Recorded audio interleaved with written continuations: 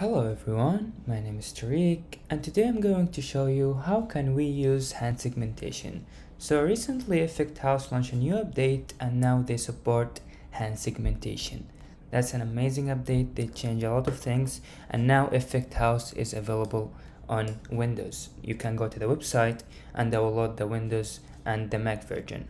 So let's get started. First you need to go to the add object from here and go to segmentation and choose hand segmentation. So now if you show your hand, you can see the hand segmentation detect the hand. So let me show you here. This is my hand and now it's detect my hand, as you can see here.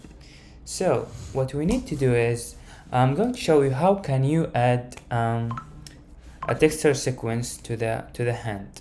So we can easily do that, but first we need to bring the background texture. So let me first import my texture sequence. I already imported over here. It's a lightning texture sequence, but let me show you how can you do that. Go to add asset, import and texture sequence, then select all your texture sequence. After you do that, you can find it over here. You can rename it and do anything you want. From here they add a new feature. You can click to update to see the first. So if you just add animation from here, it's not gonna work with you because we need to bring the background texture. So how can we do that? Let me delete this whole canvas and go to add object, segmentation, and choose portrait segmentation. This is gonna work for the hand. So let me explain to you what we need in here. Once you bring that, go to the background. So we need the background texture from here. You go to the portrait, you see the portrait segmentation from here. You can rename this and make it hand segmentation and go over here. Ignore this one because we don't need it. We just delete it from there and we have the portrait segmentation texture. I'm going to rename this hand segmentation texture.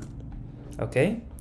And now if we click invert mask, gonna see it's gonna choose on the body of the portrait of the preview. So we need to change the type to be hand. Oh, sorry.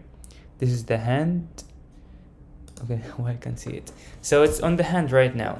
So as you can see here, we have the hand and we have the background texture. Okay, so let's go to the hand segmentation.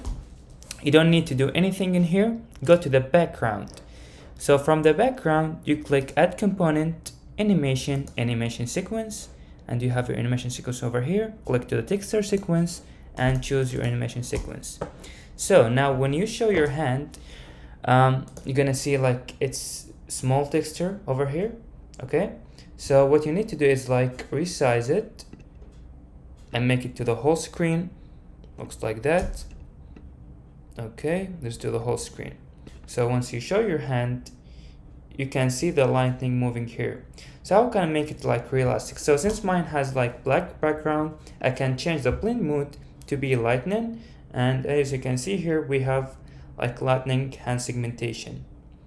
It just detects the hand. So once I show my hand, you can see lightning hand. Woohoo! So yeah, this is actually a new feature on Effect House. Hope you guys like it. See you next tutorial.